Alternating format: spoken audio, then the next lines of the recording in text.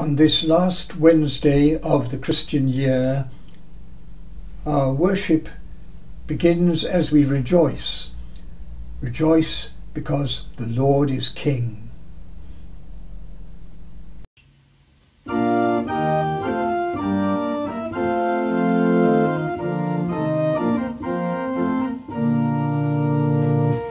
Rejoice, the Lord is King, your Lord and King adore.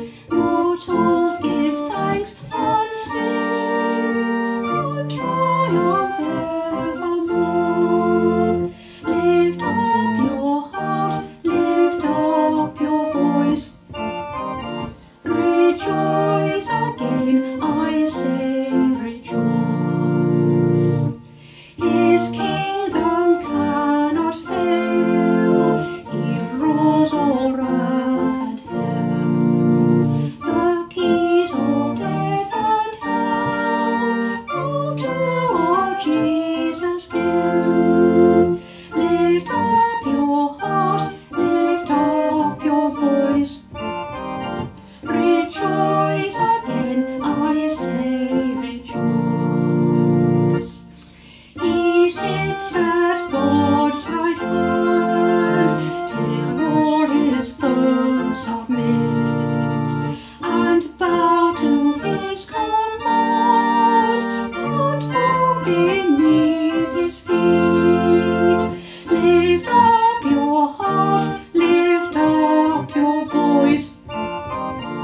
Rejoice again, I say rejoice.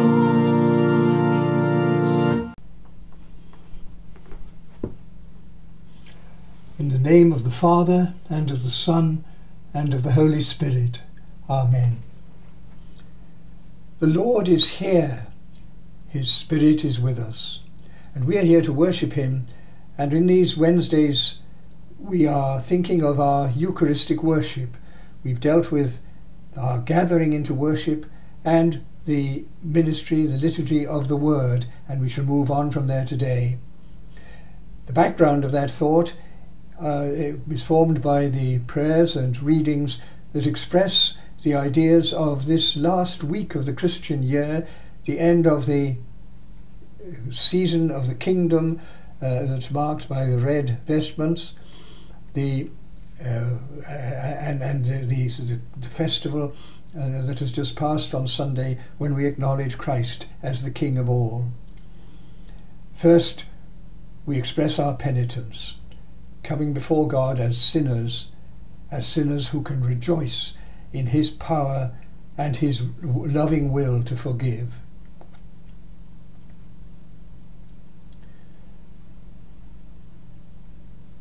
Lord Jesus, be the King who casts sin from our lives. Lord, have mercy. Lord, have mercy. Lord Jesus, be the King who fills us with the power of your death and resurrection, the power of your salvation.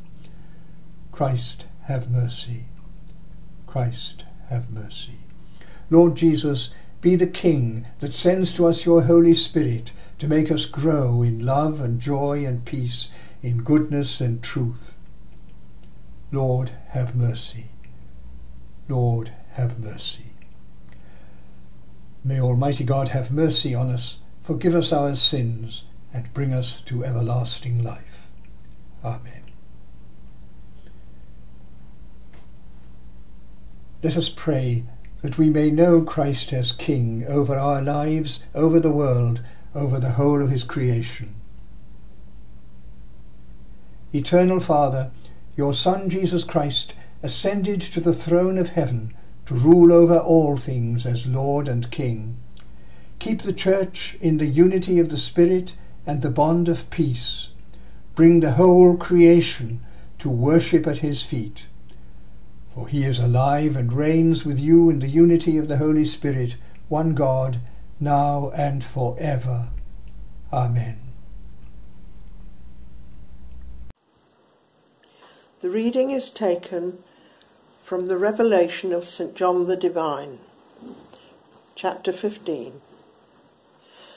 And I saw another sign in heaven, great and marvellous, 7 angels having the 7 last plagues, for in them is filled up the wrath of God. And I saw, as it were, a sea of glass mingled with fire, and them that had gotten the victory over the beast, and over his image, and over his mark, and over the number of his name, stand on the sea of glass, having the harps of God. And they sing the song of Moses, the servant of God, and the song of the Lamb, saying, Great and marvellous are thy works, Lord God Almighty. Just and true are thy ways, thou King of saints. Who shall not fear thee, O Lord, and glorify thy name? For thou only art holy, for all nations shall come and worship before thee, for thy judgments are made manifest. This is the word of the Lord. Thanks be to God.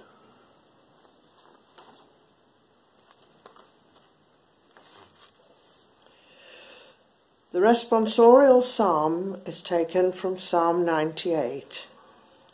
The response is, Sound praises to the Lord, all the earth.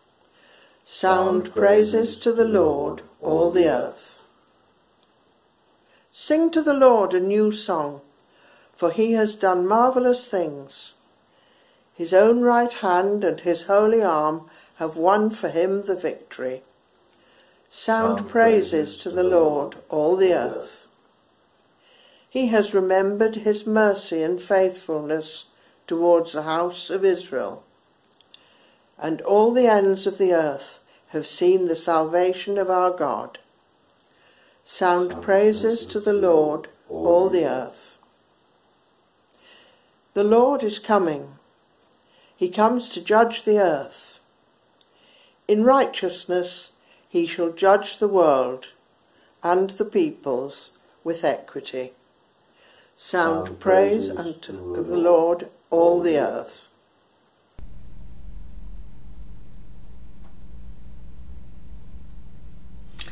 Alleluia, alleluia, alleluia.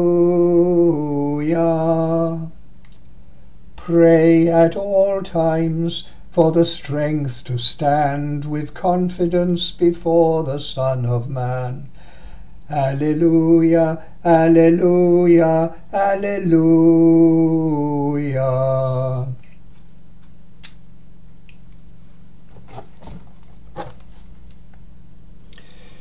Hear the Gospel of our Lord Jesus Christ according to Luke. Glory to you, O Lord. Jesus said to his disciples, Men will seize you and persecute you.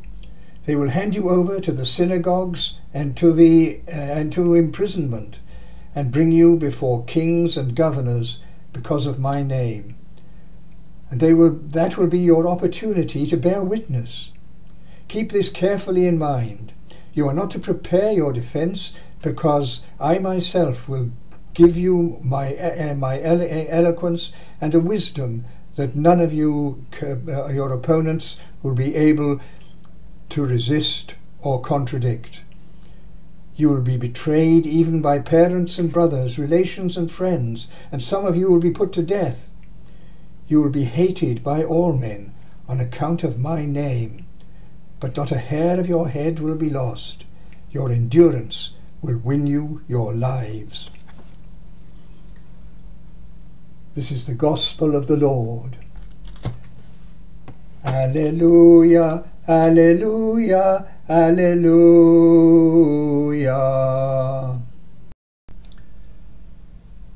The heart of our faith is the death on the cross of our Lord Jesus Christ, and the resurrection by which he showed us and showed the world the value, the real meaning of that death, his victory over all that is evil, over death itself. And the heart of our worship is the sacrifice of Christ, as he calls us to share with him in being part of that sacrifice, his cross and his resurrection. On our earlier Wednesdays, we have thought about the earlier parts of our worship, our gathering by which we bring together ourselves, and not just ourselves, but our sins, to offer them to God in penitence. And not just our sins, but all the things that make up our lives we bring before God. And very often in earlier days, Christians would bring symbols of their life or real valuable gifts that represent their offering their life to God. And then we have thought of the Word of God, of the ways in which God reveals himself to us and makes us understand something of his love for us and of his purpose for us. Worship, however, is not just a matter of words and of thinking. It's a matter of what we do to bring our lives close to God and to know that we receive his love, his purpose into those lives. And so we move after the ministry of the Word, and after we've gathered together not only our thoughts but our prayers that unite us with the whole company of those who are worshipping God. We move to the altar, the first part of our worship, for which we certainly gathered round the altar, but where we sat each in his own place, the worship being led by the bishop or the priest or elder who is taking the place of the bishop on any particular occasion, leading the worship from his seat, and the lectern or pulpit from which the word of God, particularly the gospel, is proclaimed. Now we move to stand around the altar, and it's very good if worship can be so organized that the whole gathering should gather around the altar, but that's not always, perhaps not very often, possible where congregations are concerned. But we gather. Now, when St. Paul was teaching people, the earliest Christians, about worship, one of the things he kept on telling them to do was to greet each other with the kiss of peace. And that's been a part of Christian worship, something that we've done ever since. It's happened at various times in Christian worship, but our present form of worship, particularly in common worship, sets this moment as that when we share the peace of God. Looking round, smiling round, shaking hands around, even kissing around, the peace, the recognition that we are all one congregation, one family, one fellowship, coming to worship God. And then the heart of worship. A wise man of the early 20th century has taught us that we can understand that heart of worship as a fourfold action, and that's what we're going to do now. The first action is to take, as Jesus did at the Last Supper. Yes, at the Last Supper, that's when he taught us to worship him in this way. Jesus at the Last Supper took bread and wine. Bread, which tradition says was the biscuits of unleavened bread that had been already prepared for the Passover, and a cup of wine. And the way wine was made in those days, in order to be drunk, it had to be mixed with water. So a cup of wine mingled with water. Jesus took those things that not just symbolize, but are the food and drink which supports our life.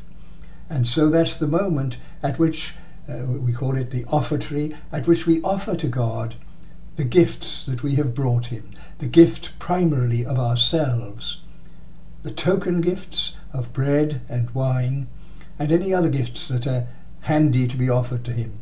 We think particularly nowadays of the gifts of money that symbolize all that we can bring to offer to God. We offer then on the altar the stuff of a common meal, the food and the drink, the bread and the wine.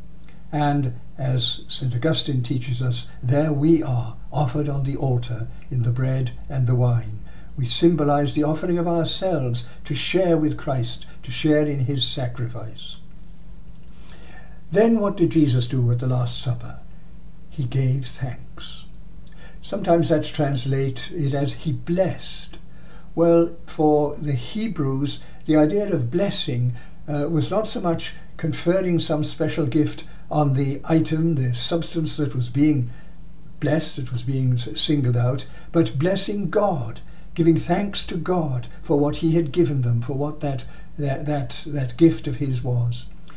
And the prayer of Jesus, the giving of thanks, is such a blessing of God for what he has done. If you've been on holiday to one of the Greek islands, you're accustomed to hearing Eucharisto, as the ordinary everyday word for thank you. And that word, we say it more formally in English as Eucharist, is what is one of the ways in which we express that idea of giving thanks. Eucharist, the giving of thanks. And over the years, the prayer which represents Jesus giving thanks at the Last Supper has been expanded and usually has three parts to it. The first part reminds us that God is himself, and in his creation and his plan of redemption and in all that he has done, and with all those whom he has chosen to share with him in doing his will, he is the God whom we worship. And so we end that first part of the Eucharistic prayer with the first of the acclamations with which the prayer is punctuated. The first of those acclamations is age old. It's the song which the Old Testament and the New Testament alike and all Christian history has attributed as the song of the angels, which they constantly sing before the throne of God.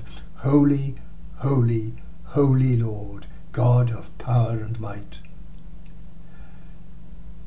The next part of the prayer reminds us of where we've learned all this, at the Last Supper, when Jesus, having taken those elements of bread and wine, as the priests in the temple took those very items, bread and wine, every day, offering the daily sacrifices, Jesus said, "This is my body, this is the new covenant in my blood." The words of Jesus are clearly sacrificial in meaning, and they are clearly looking forward to the achieving the completion of that sacrifice of his on the cross, and it's showing forth in the power, the almighty power of his resurrection.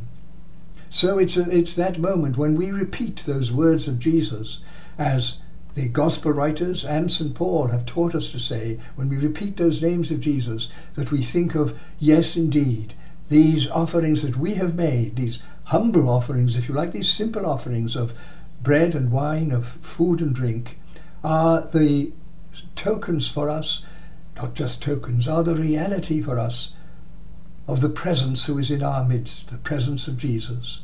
And so the bread and the wine are often lifted up for everybody to see, everybody around to see, however they are gathered around the altar. And very often in a church, a bell is sounded to tell everybody around what is happening, that Jesus is here. And in the 20th century, we've learned to add the next acclamation at that point, the acclamation that has 4 different forms in our common worship, which we add at that point when we have looked up and seen the symbols which have become the reality of Christ's presence with us. And in the third part of the prayer, we remember that it is the wholeness of his sacrifice that we are celebrating. His death, his resurrection, his ascension into heaven, his sending forth of the Spirit, and the life of the Church which lives out that sacrifice, that love, through all history and through all eternity. And the final acclamation with which we end that prayer is the great Amen, the thunderclap Amen, as one of the great saints has described it, the thunderclap in which we all acknowledge together that we are one, and that we have said the great yes, the great Amen, which is what means in Hebrew the great yes to God and to what he has done for us and what he calls us to share with him. There we are then, there we are, one with Christ in our midst. And how can we respond to that? We have focused all that we have thought about, all that we have done, we have focused into that moment and that spot on the altar where the bread and wine that we think of now as the body and blood of Christ, as Queen Elizabeth I taught us to in one of her famous quotations, we have assured of Christ's presence with us. So what is the first thing we can do as the fellowship of Christ, the family of Christ, the brothers and sisters of Jesus, the children of our Heavenly Father? Well, we can say together the words that Jesus himself has taught us to say. And so we complete that prayer of Jesus, that giving of thanks, by saying together, standing around the altar, perhaps with our hands stretched out in token of the completeness of our offering of ourselves to God to be part of that sacrifice, we say the great prayer, Our Father. In the name of the Father, and of the Son, and of the Holy Spirit. Amen. Let us pray for all those over whom our Lord Jesus Christ rules as King. We pray to the Lord for his church, for that part of it that we belong to, for Bishop Andrew as he leads us, Bishop Joe too. And as we look across the diocese today, we pray for the parish of Christ Church Woking, for the parish priest there, Adrian Beavis, and for the ministry to the town centre of Woking that's based on those magnificent church buildings there. Lord, hear us. Lord, graciously hear us. We pray to God for our government, leading us into a new phase of our response to the pandemic. As we pray for all the nations of the world, we pray particularly for those who are suffering, as well as the pandemic, from the terrible violence and destruction that afflicts so many places in the world. We think, for example, of Syria and of Yemen. Lord, hear us. Lord, graciously hear us. We pray to the Lord for the sick, for those suffering in the present pandemic, for those who are suffering from other illnesses, perhaps long-standing illnesses that it's difficult to find treatment for at this time of difficulty. We pray for those who find that they are threatened not just by illness, but by loss of livelihood, by difficulty in their family ties. Lord, hear us. Lord, graciously hear us. And as we pray for the whole church in the next world as well as this, we pray particularly for those who have been taken through death by this present pandemic, those who've died perhaps in terrible distress. We pray too particularly for those who are close to us across on the other side of death. Grant them, Lord, eternal rest, and let them live forever in the radiance of your light. Lord, hear us. Lord, graciously hear us. So we bring these prayers to God, and we know that they come not just from us, but from the whole company of God's people, from Mary, the Virgin Mother of the Lord, from Joseph, her husband, from the apostles and martyrs, from Catherine of Alexandria, martyred in the 4th century, and from Isaac Watts, who has inspired English-speaking Christians by the hymns he wrote from his time in the 18th century, and from all the saints. So, merciful Father, accept these prayers for the sake of your Son, our Saviour, Jesus Christ. Amen. in praying to God, we acknowledge our union with Christ by sharing with him the prayer that he has taught us. Our Father, who art in heaven, hallowed be thy name. Thy kingdom come, thy will be done, on earth as it is in heaven. Give us this day our daily bread, and forgive us our trespasses, as we forgive those who trespass against us. And lead us not into temptation, but deliver us from evil. For thine is the kingdom, the power, and the glory, for ever and ever. Amen. We cannot just now know the presence of Christ in the sacrament of his body and blood, but we can know it in a moment of devotion as we remember that he has promised to be with us in spiritual communion.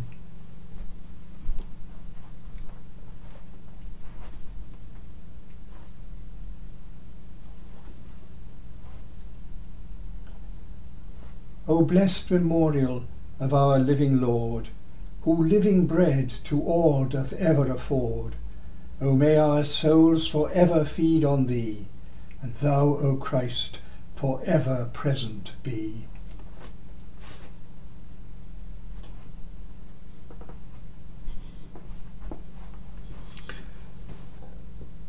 The Lord be with you.